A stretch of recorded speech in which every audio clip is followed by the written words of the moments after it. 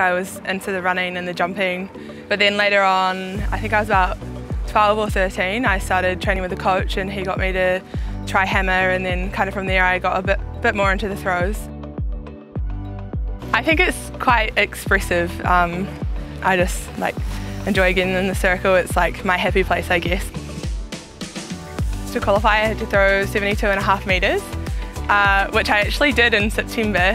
When I threw the records, I threw 73.47, so almost a metre over it, but the qualifying period was shut down from March till December, so I had to do it again. So I did it at my second competition in December.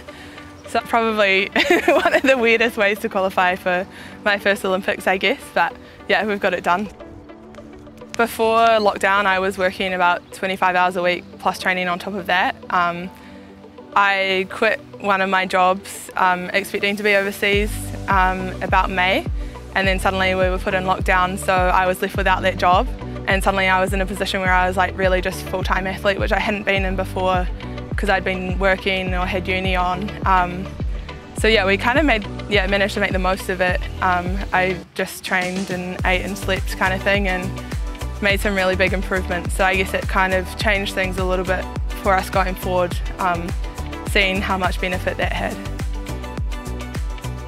I just want to find out how far I can throw and just keep pushing, I guess, the boundaries of what I've got to give. I think we're not really even tapping into it that much yet. So yeah, just throw as far as I can.